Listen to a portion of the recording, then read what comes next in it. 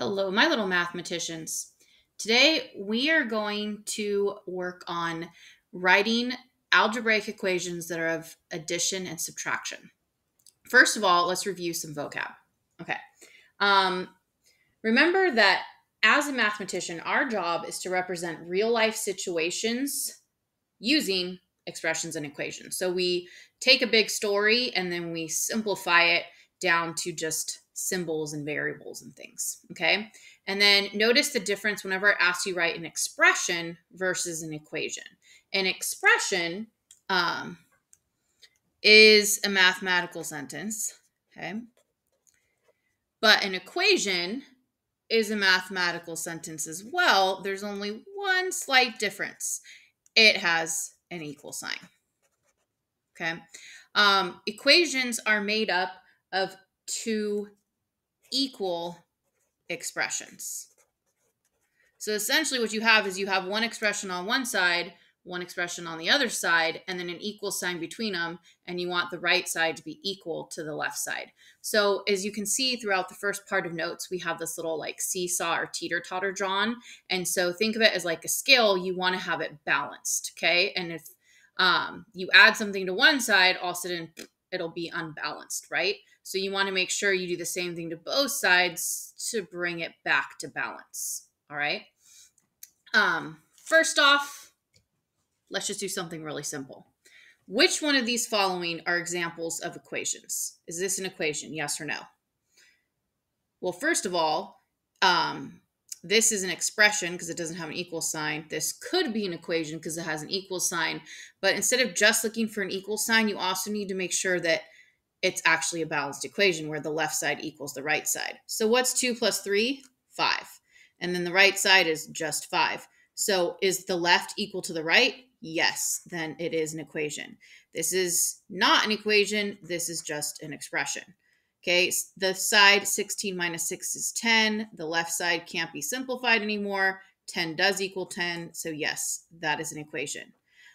This has an equal sign, but before you jump to put yes, what's 1 plus 2? 3. Can the right side be simplified anymore? No. Is that a true statement? Does 3 equal 9?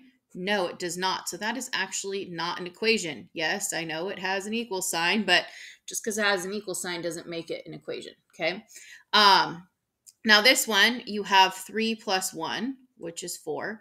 And then the right side, 7 minus 3, which is also 4. So here, the left and right are balanced. They're equal to each other. So yes, that one is an equation. What's 1/2? If you were to type that into your calculator, you type 1 divided by 2, and you get 0.5, or hopefully you have that memorized. And is 0.5 equal to 0.5? Why, yes, it is. So that would be an equation as well. Okay, now algebraic equations are equations that have variables. Okay, and remember, a variable can represent any number. Okay, so we use it to plug into a number that we don't know. Sometimes they can represent more than one number. In an equation, we want the expression on both sides of the equal sign to be equal. Otherwise, it's not an equation. Look right here, it even has the word equal kind of at the beginning. Okay, so you want the left side to equal the right side. All right, let's look at some examples. So this first one says Min gets paid $2 more per hour than Kai. How much does Min get paid per hour? So let's take a look at this little seesaw. And why is it unbalanced? Well, it's unbalanced because Min gets more than Kai, so her side is heavier, right? So in our story, Min gets paid more than Kai. Now, how can we make it so that Kai and Min's hourly pay are actually equal? Sometimes there's more than one way to get the answer. Okay, I could, if I'm referencing like what could I do to Kai's side? Would I add to his side or subtract from his side? If I subtracted from Kai, he's already getting less than Min, so now he's going to get even less than what she gets. So I wouldn't want to subtract from his side. I'd probably want to add to his side to get them in balance. How much do I want to add? What's the difference right now between them? Well, it says that Min gets paid 2 more than him. So they're separated by $2. So if we just add $2 to Kai's pay, then voila, Min and Kai are now balanced. Okay, now that's not the only way we could have done this, because I could have just taken away from Min's pay and then they would have been balanced, right? How much would I have to take away from her in order to have them balanced? Well, there's a difference of 2. So I would take away 2 from her and then she'd shoot back up and they'd be balanced again. Okay, so I could subtract $2 from Min's pay. But that would stink for poor Min, so they'd probably add on to Kai's. But again, there's more than one way to get the equations to be balanced, okay? So think of it as a teeter-totter or scale that you want to get both sides equal to each other. All right, so right here, when you write an equation, you want both sides of the equation to be, I hope you already know this word, equal. So in example 1, it said that Min is paid 2 more per hour than Kai. If Kai makes 15 an hour, how much does Min get paid? Write an algebraic equation for the story to help find how much Min gets paid. Okay, so the plan is that we know Min is, so equal to, 2 more than Kai's pay. So you take Kai's pay, add 2 to it, and then that's Min's pay, right? So that's the plan. Well, it told me that Kai got 15 an hour. So let's replace Kai with 15, add 2, and then that's going to equal Min, who we don't know at this point in time, okay? Because remember, they are having you write an equation to figure out what the variable is. And they're assuming you're not that big of a genius that you can't add this. Now, we know what's 15 plus 2. It's 17. So yes, congratulations. Min makes $17 if Kai makes 15. But what the reason we want to do for the equation like this is that M and K could change, because they're like, all right, well, what if Kai, he got a raise and then he makes $20 an hour now? Well, she's still going to make 2 more. So then she'd be at 22. Okay. What if a few years from now he's at $25? Well, since Min started first, she's always going to be $2 ahead. So if he's at 25 plus 2, she'd be at 27. So like variables can change of what you're plugging in. So that's why we want to keep variables as variables sometimes. Okay. And then also it's helpful if you have variables that make sense for what you're plugging them into. So I used M to represent Min's pay. And then if I didn't know what Kai's pay was, I would use a K to represent Kai. Okay, now, as we said, there's usually more than one way to solve an equation. I think it's easy to just write it straight from the story right here, where it was Min is, so equals 2 more than Kai. But some people may have said, okay, well then that means if I take Min's pay and I subtract 2, then I'm going to get Kai's pay. And some people think of the story that way. Okay, you're still fine. Because, for instance, did we know Min's pay from the story up here? No, we didn't. Okay. And then we know to minus 2 equals, they did tell us what Kai's pay was. They told us that Kai makes 15 an hour. And so then what minus 2 is 15? 17, right? 17 minus 2 is 15. So you still would get the answer of 17, whether you set it up this way or this way. In this instance, we use the variable of M. And what is the variable representing? Well, M is representing Min's pay. Okay. The plan part is helpful sometimes if you're stuck when you're trying to write an equation from a story. Some people can just jump straight to the equation. But if you're stumped, think of it as a story and then start plugging things in. All right. And then don't forget to always define what your variable is standing in place for. All right, let's try some more of these.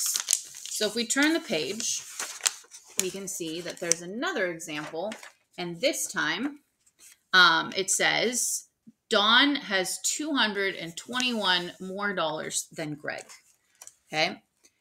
If Don has 682, then how much money does Greg have? Write an algebraic equation for the story to help find out how much money Greg has. Okay, and so you're like, wait a minute, it looks like it's balanced. It's slightly unbalanced, but you can also see that this right here, Don has more than Greg. Okay, so from the story, it says Don has, so is or equals 221 more than Greg.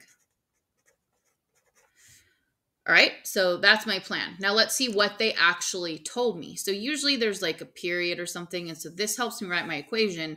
Then after that period, they're going to tell me another piece of information, and then I'm going to choose what to plug it in for. Well, it says if Don has $682, so where should I put it? I should put it here where Don is. So 682 equals, we don't know at this point in time how much Greg has from the story, and then plus 221 I'm going to bring down. Okay, and we can use that to figure out the question it's asking, then how much money does Greg have?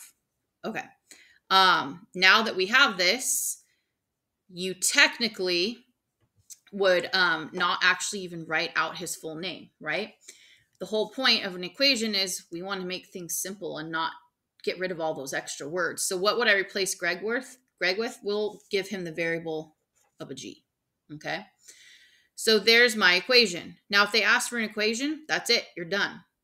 If it asks you to solve it, sure, subtract 21 from both sides, and you get 682 minus 221. You get 461. But is that what it's asking? No. It just said, please write an algebraic equation. Done. Did it. 682 equals 6 plus 221. Now, is that the only way that I could have done it? No.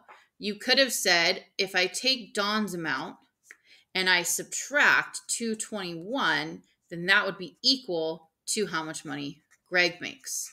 And then, okay, they told me Don makes 682, so 682 minus 221 is going to be equal to however much Greg makes. We don't know at this point in time from the story. I would have to use my equation I created in order to figure it out.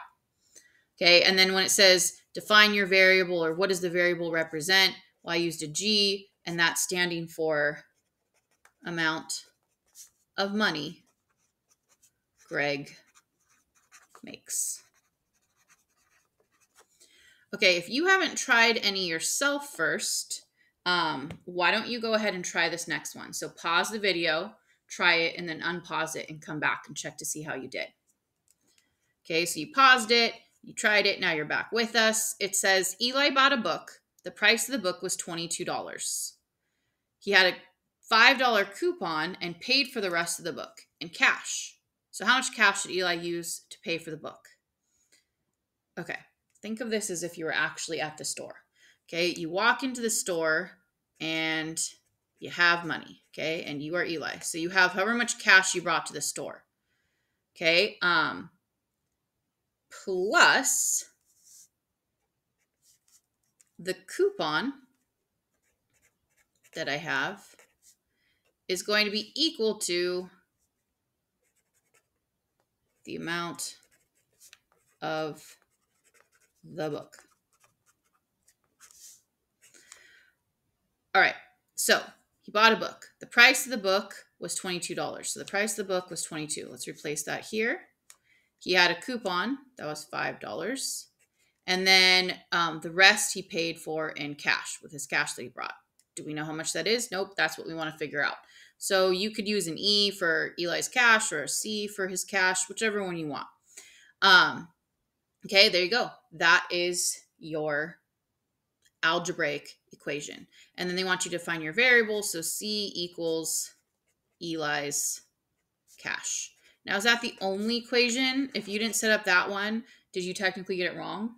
No, because you could have done, okay, if the price of the book was $22 and he used a $5 coupon, then the rest of the money, whatever's left over, that's how much he had to pay in cash. And there you go. Yes, that would be an equation as well that would help you figure out how much she paid. All right. If you got either of those, congratulations. If not, why don't you go ahead and try this one again? The next one, number 4. So pause the video, try it, and then unpause it. Let's see how you did. Okay, it says Miguel went out for lunch. He ordered a cup of soup for $2.99 and a salad for $4.49. The total cost of his food, including the sales tax, was $7.76. How much was the sales tax? Write an algebraic equation for the story to find out how much Miguel paid in sales tax. So he went out to eat. He bought soup. What else did he buy? He bought salad. And unfortunately, in most places of the world, you don't have to pay for just what you buy. You also have to pay tax. Your parents will tell you all about it. All right. And then you get to look and figure out what your total bill is going to be. Okay. Don't forget to include that tax. So if it told me this $2.99, what is that? That's representing the amount of the cost of the soup. So I'm going to plug that in for the soup, $2.99. Plus, I also bought the salad, and that was $4.49. Plus, the tax I have to pay, did they tell me how much the tax was? They did not. So we could use a T for tax, sure.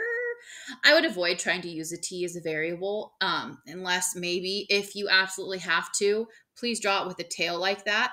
But maybe use an X or something else, because halfway through the problem, that's going to look like a plus sign to you, and you're going to forget all about it. Okay, in this case, I broke my own rule. I used a T. Try to avoid it, or if you do, use a tail like that. This represents the tax. And your soup plus your salad plus the tax equals your total bill. Did they tell me how much the total bill was? Yes, it was $7.76. Okay, so then you technically would take $7.76, subtract the $4.49, then subtract the $2.99, and that would tell you whatever's left over, that would be the tax. And it was 28 cents in case you were curious. I mean, it's not going to break the bank. But at the same time, they didn't ask you for how much the tax was. They just asked for the equation. So that's all we're doing at this point in time. Later, we might actually ask you to solve it. Okay, next one says Monica was taking a trip to Grandma's house. On Monday, she drove 47 miles. On Tuesday, she drove 64 miles. On Wednesday, she realized she left something behind. So she had to drive back a few miles to the store to pick up, whatever it was that she forgot. Then she drove back to where she was before spending the night in that hotel. So on Thursday, she drove 57 miles and then finally made it to Grandma's. If Grandma lives 132 miles away, how far out of the way did she drive on Wednesday? All right, let's break this down. Okay, so it's a road trip, and however much we drove on Monday, so Monday's miles, plus however much she drove on Tuesday's miles. How far did she drive? And then technically, that distance plus Thursday's distance is like the distance to Grandma's house, but not really, because I went out of my way on Wednesday. I had to backtrack a little and go out of my way and then go to the store, find whatever it was that Monica forgot, then come back to where she was. And then she spent the night in the hotel. Then she kept driving on Thursday. So I need to subtract that little Wednesday's fiasco where she had to drive out of the way to go to the store. Then add the distance she did Thursday. And that's going to equal the total distance to Grandma's house. I know, tricky one, huh? If you got this, congratulations. Monday's miles was what? She drove 47 miles. On Tuesday, she drove 64 miles. Now, we don't know how far out of the way she drove on Wednesday, so let's do a W for Wednesday's miles. But on Thursday, she drove another 57. Okay. And then that's equal to the distance to Grandma's house. Okay. So if I technically were to add 47 plus 64 plus 57, and then take all that and subtract it from 132, I'd be able to figure out how many miles it was that she went out of the way. And your answer would be 36 miles, in case you were curious. But again, they don't care about that. They just want you to write the equation. And then whatever variable you chose, it could have been a different letter, define it. So I'm saying that W, because that's the letter I chose, is representing the number of miles driven out of the way on Wednesday. Now yours might look a little different. It could be 47 plus 64 plus 57, then minus whatever variable you chose equals 32. Or the 132 could be on this side and all this could be on that side. There's several different ways, of course. But one thing is it's really helpful to write out your plan first so that you're not just plugging random numbers in, like you know what it is they're standing for. And then if you want to like actually solve your equation, see if your answer is reasonable and makes sense. Okay, that's another good way to check. But at the same time, for right now, we're just practicing writing this equation to represent a real world scenario. And hopefully you guys did pretty well. This one was really hard. I don't know that we'd have one that hard. All right, my little mathematicians, you're on your way to mastering writing equations. Congratulations.